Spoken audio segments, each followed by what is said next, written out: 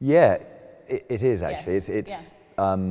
It's almost like there's a prologue missing of the good times and their good relationship and what they were.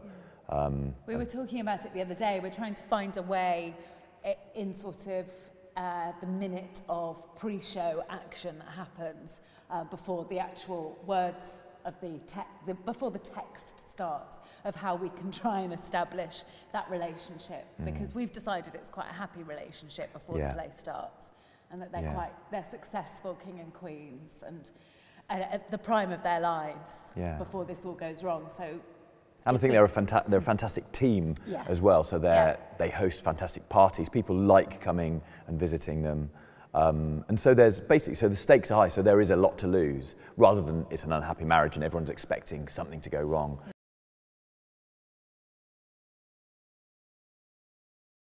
I think you have to look for clues in the text, and I think generally they're there.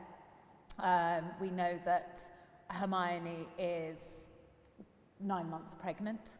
We know that there's another child. We see a lovely scene with the other child, Mamilius, and a glimpse of a happy home life. So for me, I have to take that and then work the rest out from there, I think. Yeah, I agree. I think especially with Shakespeare, it's all in the text. So the more you read it, the more you get the clues. Like you see the fantastic relationship they both have with their son Mamilius, and how happy they are that there's another baby on the way.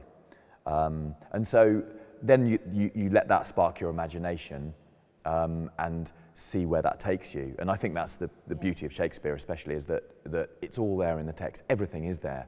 Well, I think you go with historical context as well. So we know that we've got a child who's about 5 or 6 years old. We know that makes Leontes about 29, because he says, do you want to say your line? I don't know it. I do recall 23 years. Sorry. So I have a line where I pretend I'm looking at my son's face and remembering how I was when I was that age, and I say 23 years ago. So that gives a clue. And also I suppose they would have probably had, maybe, unless there were problems, which there might be, and we've discussed different issues in the relationship as well, but Mamilius might have come around quite soon after they were married, you know, so that gives you a clue of how long they've been married.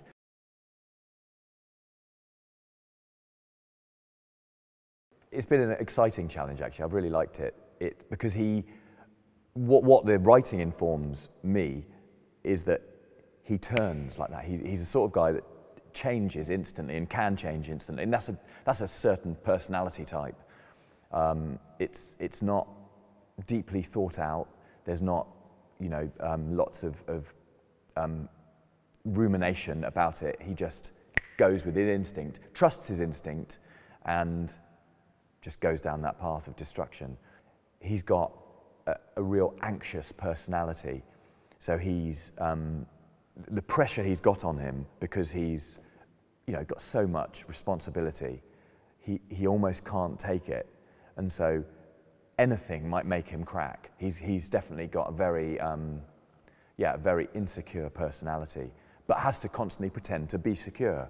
And so that's always going to come out somewhere, and comes out in their relationship. And I think Hermione probably is a support in their relationship, usually, with that, and calms him down. And because in this instant, it's Hermione that is the cause of his insecurity, there's no one to calm him down and no one to stop him just letting it run away with him.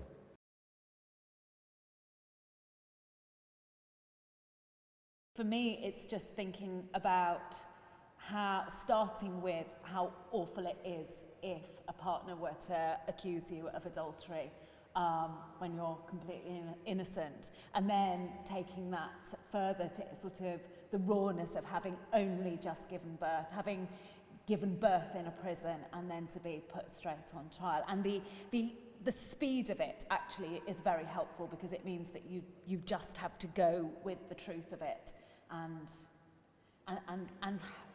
Shakespeare's really great. The words guide you. I think the words take you there. I have been walking around with a pregnancy bump for quite a few days in preparation.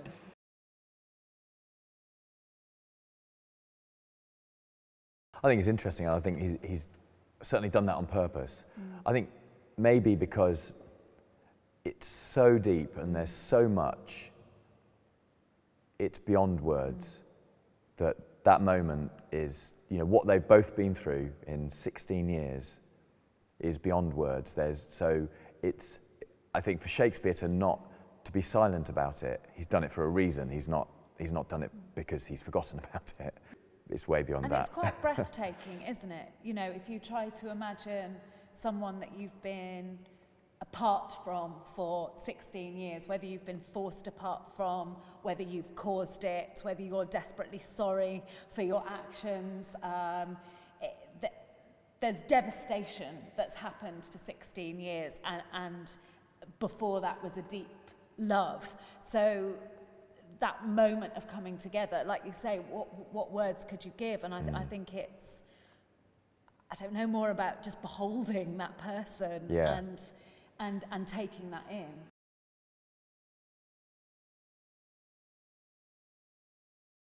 I think it's going to be very intense, to be honest. I mean, this is a beautiful place. I mean, look at that. It's stunning. With a stage built along here, audience on both sides, it's going to be, I think, intense. An intense experience for the actors and the audience. The audience are, you know, the front rows this far away. Yeah. So it's going to be, I think, you know, it's going to be very intimate. Yeah. Yeah. I think as well, when you're dealing with a play that's about redemption and calls upon the gods, albeit different gods in our case, you can't help but get something from that and feel that, really. It brings a spirit to it, whatever religion that is or whatever beliefs anyone has. You know, yeah, the character I'm playing believes in Apollo. You know, he worships Apollo. But it's still got that sense of there's something bigger than me, bigger than us. But hopefully as well, just the audience will just want these characters to be happy, and I hope they'll be quite keyed into that new journey. Yeah. The Summer's Tale. Is that the next one? Yeah. Is that the sequel? Yeah. Are you writing that?